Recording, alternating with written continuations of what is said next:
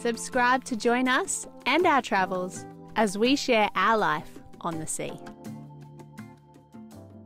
Alright, so Lee's been getting the Suzuki 4-stroke that Terry and Rick kindly gave us, and he's been playing with it the last couple of days and I haven't filmed. Alright, quick update. We haven't done too much. Brian lent us his electric motor and he come down. We had dinner with him last night and I didn't really want to wait until next week when he wasn't here, so I sort of wanted to get his engine back to him. So I've just come back from a little run in the boat and I noticed I had like a little rainbow at the back of the boat, which is fuel, not oil. So I thought the carby must have been playing up.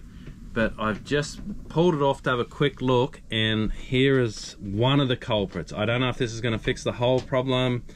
We've had this motor gifted to us. It was sitting on a boat for many years, not in use, and that rubber's just broken. Don't know if I've got anything I can replace this with. It's quite a small hose. Definitely a problem. When I accelerate, the boat really hasn't, it just wants to die. I'm gonna give this a little squirt down and try and see if I've got any of this hose I can sort of... Alright, I had a little bit of diesel hose left over for our diesel heater. I've put that in there and that was completely apart.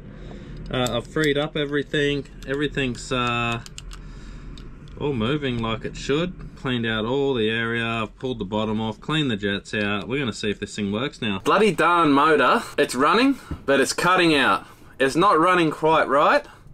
It's a bit like me before I started drinking mud water. It wasn't running quite right, didn't have the energy and couldn't keep going. I'm gonna start my morning with a mud water before I order some more parts for the engine. Yeah, so I can't believe it. Kicked the habit of coffee now, it's been a few weeks.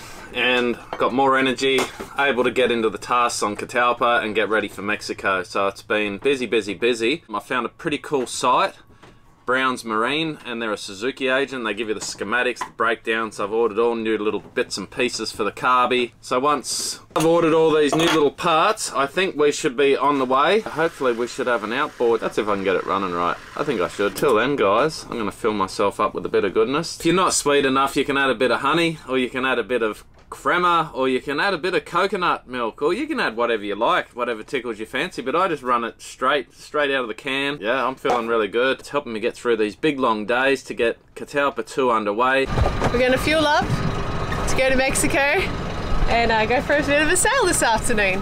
So let's go. We just pulled anchor and now we have a problem. What's the problem? The problem is we have a boat. We're supposed to be leaving for Mexico in like 3 days. Now we have a big problem. Enough boat, enough problem. Bigger the boat, bigger the problem. The autopilot seems to be working. Oh, we gotta win. This one thing's working.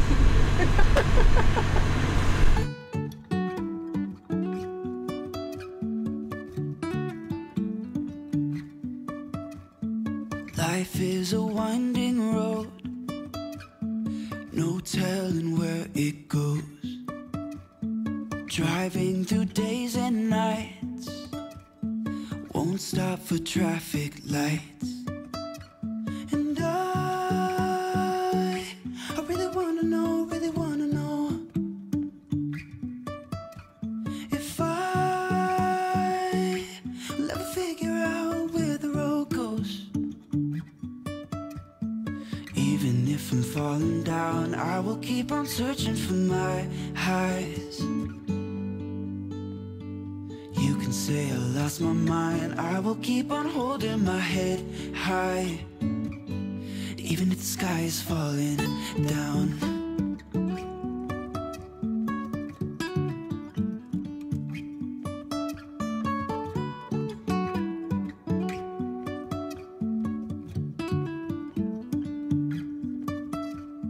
Jumping from cliffs so high, trusting our wings to fly. Sometimes we're crashing. We're going upwind, this thing goes alright. Looking pretty relaxed there, baby. Yeah. Leave Max with it. Come downstairs, darling. Really wanna know if I will ever figure out where the road goes. Even if I'm falling down, I will keep on searching for my highs. You can say say I lost my mind, I will keep on holding my head high. So we're back. The kids are learning how to put the sails up and down on this boat because it's all new to us still. And they're just putting down the mizzen. The captains just sit there and give orders. Captain's day off. We just hired a captain from Ocean Quest. If you want a nice day out in San Diego Bay, you got to talk to this guy.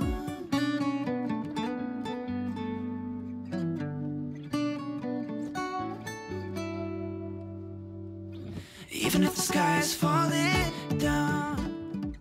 Thanks, Captain Max. That was a lovely little ride. Captain Max hasn't actually sailed the boat, and he sailed jig and jigger today. We had the mizzen up, the staysail and the head sail, and had a nice little cruise of San Diego. This is a nice boat. So it's probably appropriate time to say thank you, Max. Thanks. Oh, you're welcome. But guess Thanks what? for finding this boat for us. Thanks, Max. This thing Done a good job sails there. like a little boat. Like it sails like a little boat. But you go downstairs, it's like a freaking house. Yeah. I like this boat, man. This thing's sweet. We've only got one problem. The windlass is broken. Oh, we'll fix that. Nothing's ever a problem. No stress, guys. You just got to go, you know what? Just fix it up and keep moving. But not everybody has the skill to do it. You figure it out. You gotta have Someone the skill. around you Dude, does, you got though. the skill. You got If the you skill. don't, you just go, look, there's a few other cruisers here, knock on their boats and go, excuse me, can you help me, please? The cruising community is pretty good. It's true. It is. I don't think you've ever done that. And then... Have you ever gone and knocked on someo's boat and said, It's because nobody else could do it. There's been nobody else around. No, that's not true. We've had help. Thank you for we all have. those people who have helped us along the way. And we've had amazing help here in San Diego too. Yeah. So Yeah, we're going to miss our new home. You never know. We've said goodbye to this place once before. Haven't we, Max? Yeah. We came back. Yes. We're like a boomerang. Lovely Thanks. afternoon sail. Thanks for sharing. well, we've had the Anytime. captain of what's your company called again? Ocean Quest Sailing I Adventures. never heard of it. If you come to San Diego, hit me up. Subscribe. These guys are cool. Their boat is cool. And this guy knows how to fix boats. There you go. So he's been trying to fix our windlass this morning, and now he's having a haircut. So this is how he gets a haircut on Catalpa. Having a bad hair day, Beautiful guys. hairdresser here.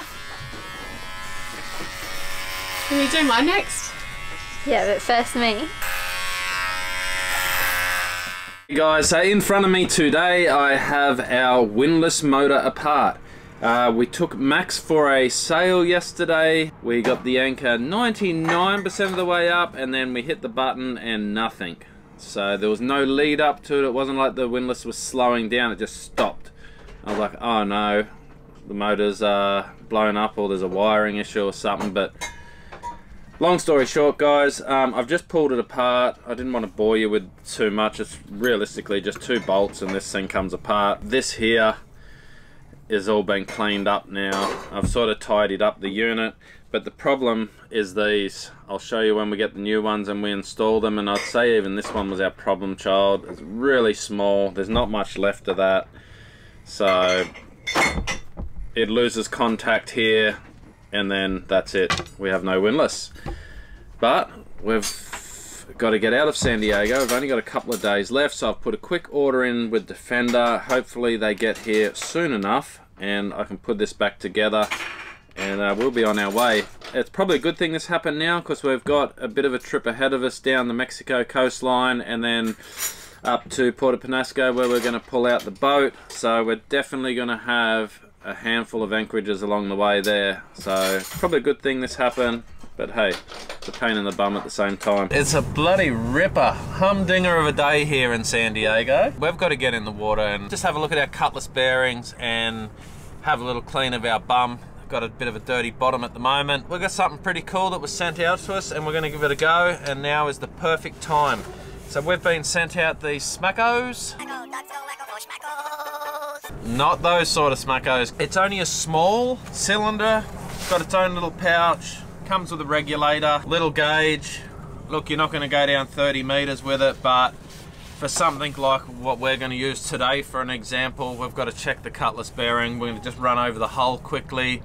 Who knows, you might foul your anchor somewhere. Something like this is great. Like, if you don't have a full scuba setup on the boat, This would be an awesome little bit of kit to have on the boat. We're gonna go and put this little jacket on and get underneath and try this bit of gear out. We are certified divers. Today, we're using the SMACO.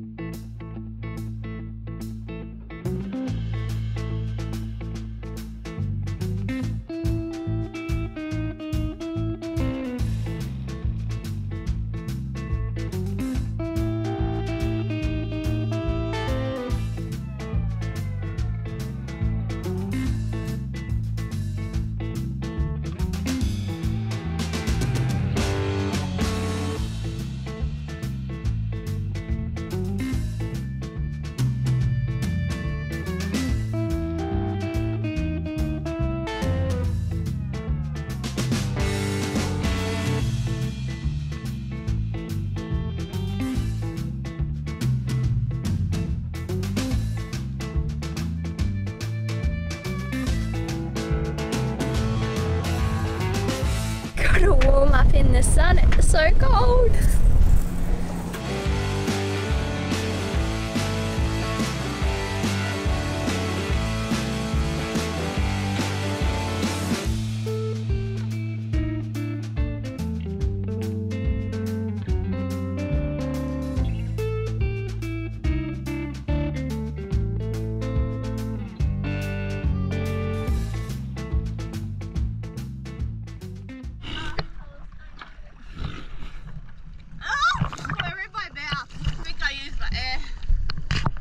Oh, that's disgusting.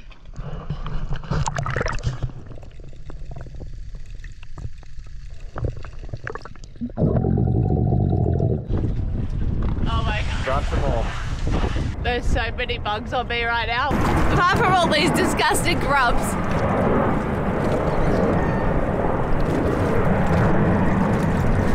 This little thing is so awesome. I just cleaned the whole bottom of our boat. Usually it takes me ages and I get cold because I'm going up and down, up and down, up and down if I'm free diving it, but this just made me go the whole entire bottom of the boat, and I've still got air. I think it was getting a bit low because it was getting a little bit harder to breathe, but this is awesome. What's your gate say? Needed a weight belt. Oh yeah, I'm on empty. Thought it was getting harder to breathe, but how long was I under for? A little while, like 15 minutes maybe. I don't think I've ever had this many bugs on me. This is disgusting. I think you can come in the boat, darling. And I'm really, really hoping they're not all down my wetsuit. Yeah. Cutlass, moved it, and it was wobbling. So that's what it is. Yeah. That's good news. Yeah. So good news, we're ready to sail to Mexico. What's the problem now? We have a problem. Have a problem. Again. We have a lot of problems at the moment. Just trying to find solutions. So, we just spent $120 something on these brushes because they were Maxwell ones, part numbers aligned. I actually had a model number on the windlass motor. I cross-checked it with the, well, I checked it with the lady at Defender. I checked it actually at another marine store too, and I checked it myself online, and we all come up with this number for our windlass brushes. This is our old ones, very worn down, and this is our new ones, quite a lot narrower, and this, the wire that comes out the side actually fouls on this too, whereas these wires come out the tail end of it, so they're just, these must be for a more modern motor. Assuming they've discontinued this motor, but it's just time. I'm sure I can find it. It's very standard. These are pretty much just starter motors, windlass motors. I've got to find some brushes for this somehow. I don't know how yet, but I'm a little bit nervous because we're out of time, because we have a big anchor. Really need these to work. There's a little bit of a panic this morning. I've just run an ohms test over this, and this is actually no good. It wasn't the brushes. I did have a look again and they all had contact, and I was gonna, after I cleaned the armature up, I was just gonna put it back together and get moving and order a new one at a later date, but it's not allowing us to do that. So there's a spot here which is shorting out, or a broken wire, or something's going on. It's not worth playing around with these. For the cost of this, you just buy a new motor. We don't know what we're going to do. It's a bit stressful at the moment. We are stuck with a motor that's not working, and a motor that we can't find in San Diego, and everywhere we call up, from West Marine to Chandlery's to Marine Exchange, all say they've got to be ordered in and can take up to 3 weeks and who knows what. It's really hard at the moment. Since COVID, nothing's really bounced back as far as delivery times. No one likes to sort of say a time anymore, but we're just going to have to keep hunting and see what we can find, because we're out of time. On to the next problem, our outboard. All the parts we ordered have arrived, so Dad is about to replace a lot of the parts like hoses, seals, and anything that has perished over time. What's Dad doing this afternoon? Oil change. And a little bit more. Alright guys, I can't talk, we're losing sunlight, like everything. I just felt like we're just rush. Got to pull this carburetor off. I'm going to give this a clean. There's a few bits. I'm putting a new float switch, clean everything up in there. I've cleaned it once, I just didn't do a good enough job, and there was parts I needed to replace. I've done a fuel line that was all cracked and leaking fuel. I'm going to drop the oil now, change the fuel pump, put an anode on it, change the oil filter, put a new fuel filter on. Just, yeah, change the gearbox out, new impeller, about 300 bucks worth of goodies, and hopefully this motor that was gifted to us will work. So thanks Terry and Rick. This motor sat on their boat that they've had for years. They didn't even know anything about it. They just offered it to us, and I was like, yeah, I'll have a go, see if we can get it to run. Got it running, it's just not running very smoothly. It's just running like absolute rubbish. A strange feeling that there's been fuel coming in, maybe from the fuel pump. I'm not sure how these work. I'm a 2-stroke guy. I love them, but we've got a 4-stroke now. I've got a feeling this may have been leaking fuel. When the diaphragm, I gather, fails, it could leak fuel into the oil, and I'm gathering that's why that's so thinned out. That looks like rubbish.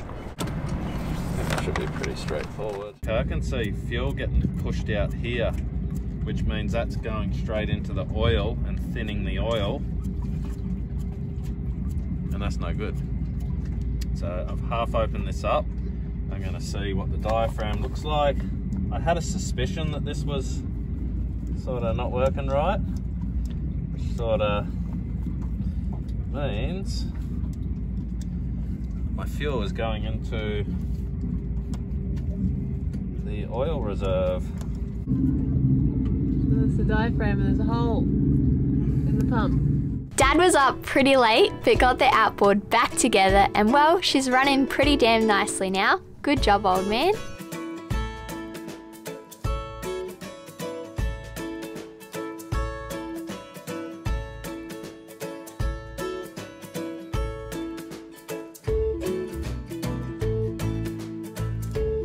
Thanks for watching, guys. See you next week. Woo!